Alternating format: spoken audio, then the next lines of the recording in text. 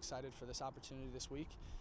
Have a really good football team coming in here on Saturday, so all our attention's geared toward that on Saturday and just trying to get to 1-1. We're excited to get back in front of our home crowd. You know, it's been a little bit of a time now since we've been back here playing in front of them, and you know, for a really good FCS program to come in here like Southeast Missouri State, you know, means the world to our fans, and hopefully put on a show for them on Saturday. They got big guys up front that can move, and they got really fast guys on the perimeter. So we've talked about it all week. We're going to just have to execute really well. Our coaches are going to put us in the right spot to be in positions to make plays on Saturday, and you know, it's our job to use our technique, use the things that we talk about and do at practice, and you know, just try and come out here, put ourselves in the best position on Saturday to make plays, and you know, try and keep those guys off the field, keep our offense with the football.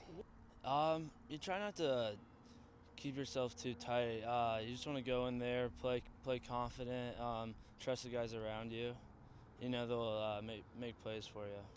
I think I have to play a little faster throughout the game, make some of my decisions a bit quicker, and trust that the guys are gonna make plays for me. They're big, they're fast, they're physical, but hey, we got them at Dayton. We're practicing well. We had a very good practice last night, a lot of energy, a lot of good execution there. So we got to go out and just play our game and do the best that we can and not worry about them. Kyle is a very bright young man, just like the rest of our players on our football team, and so I'm sure he'll be excited in front of the home crowd there. But I know, again, the quality that I saw out of Kyle was his poise there on the road, starting his first game against a very dominating defense. I would expect the very same thing here at Dayton this coming Saturday.